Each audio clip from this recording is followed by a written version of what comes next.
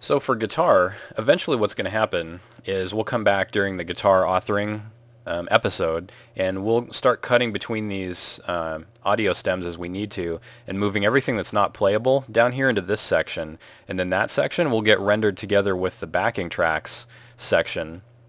But for now, we just kind of want to get a temporary version of this up and running so we can move it over to the game and be able to start testing the parts as we work on them. So for now, I'm just going to solo all the guitar parts together and render those out as the guitar stem, just understanding that by the time we're finished, at any given time, only one of these audio streams will be the playable part.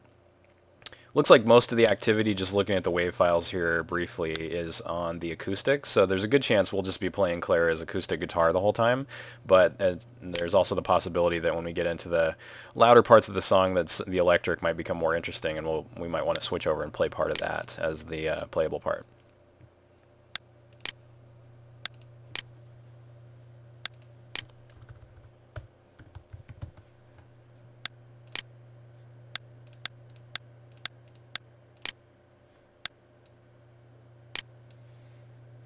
So for vocals, we actually want to render all of the vocal layers together.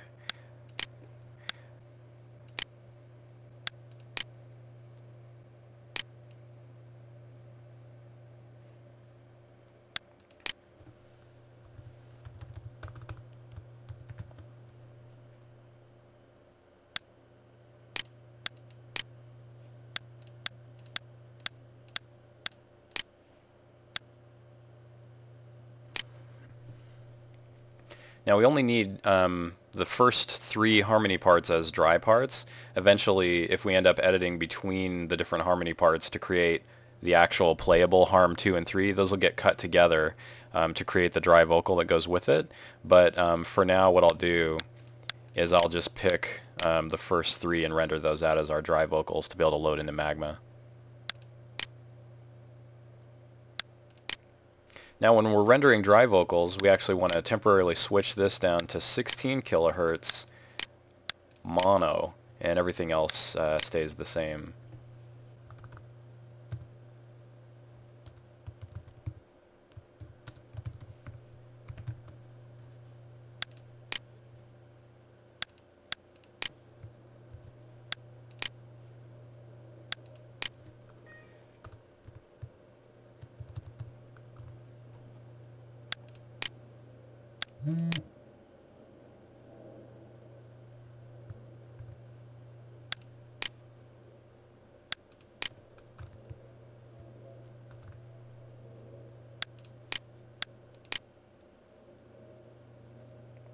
Okay, now we'll render the keyboards out, and similar to what I was mentioning earlier with the guitar part, eventually we'll just have one playable keyboard stem at any given moment, and everything else will be down here as part of the keyboard tracks area, which will actually get rendered as part of the backing tracks.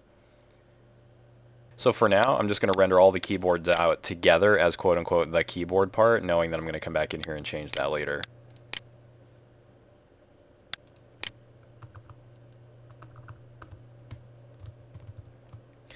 So now we're back to a regular audio file that we're actually going to hear in the game, so I want to bump that back to 44.1 kilohertz stereo.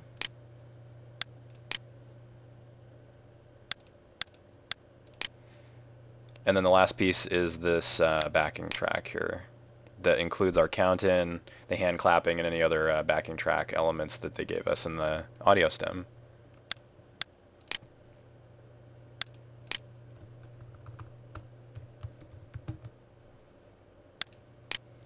Okay, so now that everything is queued for rendering, I just come up here to File, Show Render Queue, and then I can quickly eyeball this and see if it looks like everything I asked for is there. And that's looking good, so then I just click Render All,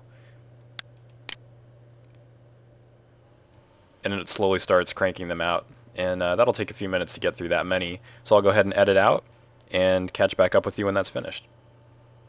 Okay, so now that everything's rendered, I'll just close the render queue, and then what I want to do is save this version of the Reaper project that we've been working on with a different name. I'm going to call this one Heartstrings Mixdown. This was a technique that I learned from the guys at Rhythm Authors. They're another rock band authoring company, and they are awesome. And they did a video series like this last year that really taught me a lot of the material that I'm showing here. And they use this technique where they've got separate project for mixing versus charting. And honestly, I have not really been able to figure out how people do it without doing that. And so maybe everybody uses this approach. I'm not totally sure. But so now that we've got a mixing version, then we'll kind of put this away for the time being and just use switch over to what's going to be our charting version, which will just be the name of the song. So with the charting version, there are actually certain things that we don't need in this template that we can get rid of, but now that it's all tempo mapped and set up correctly as far as timing, we can just go ahead and pull in the stems that we rendered and start charting away in the future segments. So the first thing I'll do is just go through and delete. I'm just going to hold down the control key and select each of the wave files so I can delete them.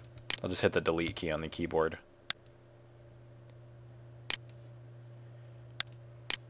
And actually, vocally, I can just get rid of all of this.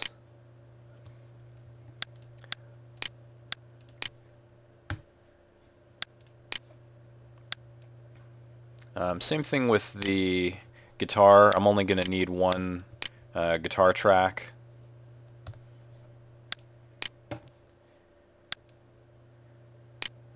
And same thing on the keyboard. I only need one keyboard track. If I right click on them, I can say remove tracks, or you can just hit the delete key on the keyboard. It's the same thing. So some of these tracks I'm deleting the track altogether because I know I don't need it when I'm in the charting stage, and then some of them I need the track, but I'm going to get rid of the wave file that's in it and replace it with the version that we just rendered out a few minutes ago. And then here in the track stem, I can get rid of these count-in tracks because the count-in is now rendered as part of the tracks stem that we just created, and so that'll come along in the wave file that we're going to bring in here in just a minute.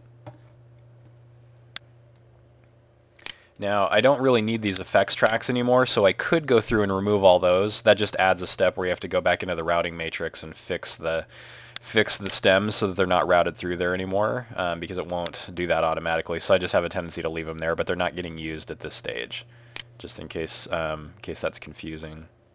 So I'm just noticing that it looks like when I moved the song forward to the third bar when I was creating my count-in, I accidentally grabbed these 3 tracks along with all the audio files and moved them as well, which I should not have done, so I apologize if that was confusing. But that kind of thing happens every now and then, so I'm just going to go ahead and pull these back to the beginning, and then when I get my audio loaded back up, I'll need to fix my events track and my beat track so that they're ending at the proper spot.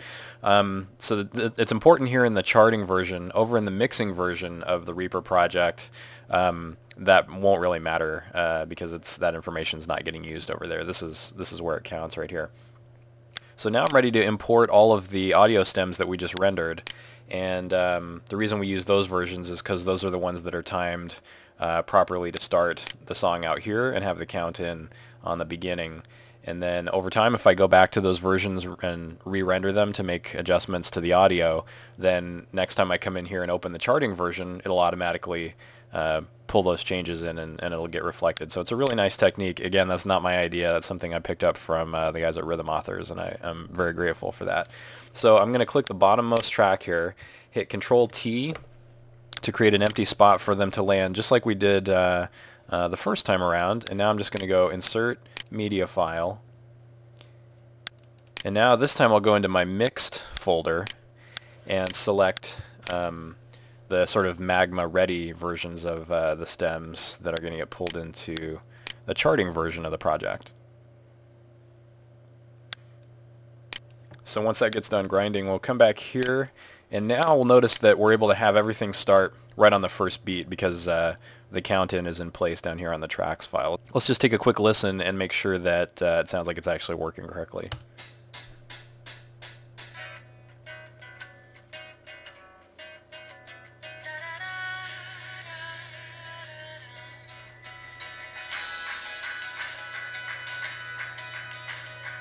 Okay, so that sounds more or less correct. I'm also noticing that I hate the hi-hat sample that I used for the count-in, so you may notice in future versions of these videos that I've gone back and swapped that sound out with something that's a little less obtrusive.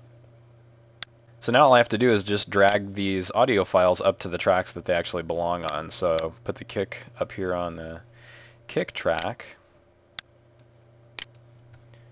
Again, when I do these kind of movements, I like to leave snapping enabled so that they're not kind of sliding around and floating out of time with where they're supposed to be. Here's the snare.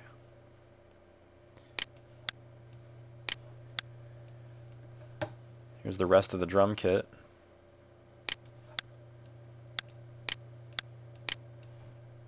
Bass guitar.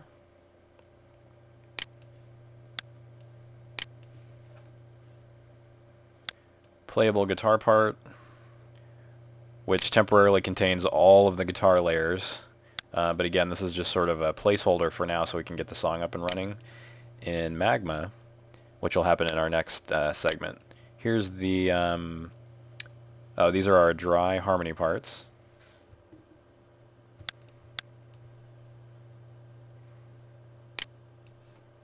And I keep those muted so that we're not hearing them layered over the top of the actual vocals. They're really only there for reference. Sometimes you want to listen to the dry version if you're having trouble telling when exactly a note ends. If there's like some delay on it or something in the version with the effects, it can be tough to tell when the vocalist actually stops singing and things like that. So it's good to have that in there for a reference.